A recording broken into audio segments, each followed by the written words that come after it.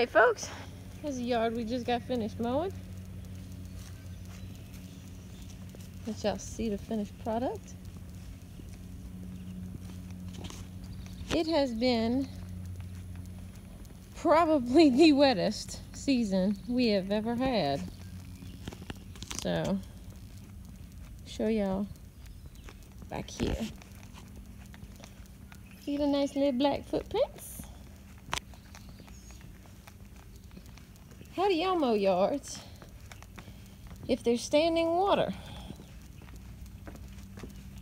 Well, when you can't get a mower in because it's too wet, see the footprints? What do you do? Look at this beautiful yard. Isn't it lovely? Look at how straight those lines are. How level everything looks. I mean, can you tell that it was weed eaten? The whole yard? Not a single blade of grass was cut with a mower back here.